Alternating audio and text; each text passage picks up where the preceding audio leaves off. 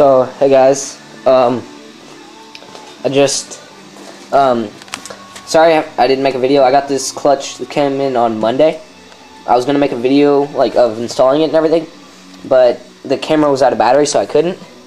Yeah, so it came in on Monday, and it's Wednesday now. And so, yeah, there's the pieces of the old clutch right here. It was really hard to get off because it was all corroded on there. It had been sitting for a while.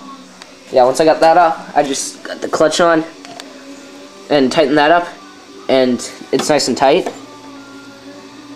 And then cut the chain down to size. Had to grind the links off. It was 4 feet of chain, so we grind a couple links off over at the bench grinder there. Sorry, my garage is kind of a mess. We just did a fence for a neighbor, and then that's nice. I mean, it's pretty tight on there.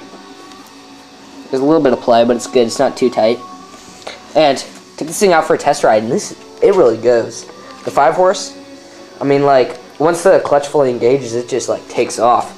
And I just floored it coming around. I was just driving around in my patio, and I came around a turn, and I just floored it, and the thing did a burnout. So, yeah, it's got lots of power. And then, so, yeah, here's I just grinded up a couple links here. So, and then, yeah, there's links just on the bench grinder, which is, like, perfect for doing that. And I had to, it's like a little fuel bowl or something. I don't know, it used to,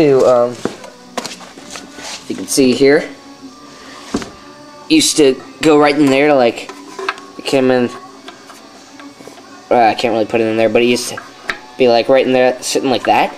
But I don't know what happened to it, maybe, like, being dried out or something, like, kind of shrunk it, because it had just fallen out. It was just, like, sitting on the ground next to the cart.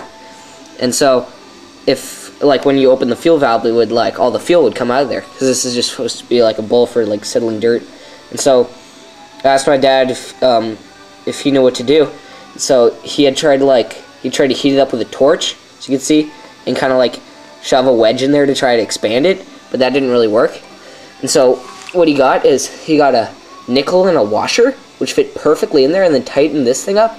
And so it's a nice seal. The washer really seals it in, and then the nickel.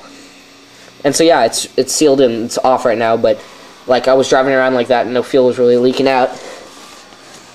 I still have yet to get a fuel thing, and then I need to hook the breather tube up to there. It goes right there. But yeah, that works pretty well. And it really goes. The steering isn't too well. It doesn't have too good of a steering radius. But yeah, I mean, it's really good in that drum brake. It's like, it really has a lot of stopping power.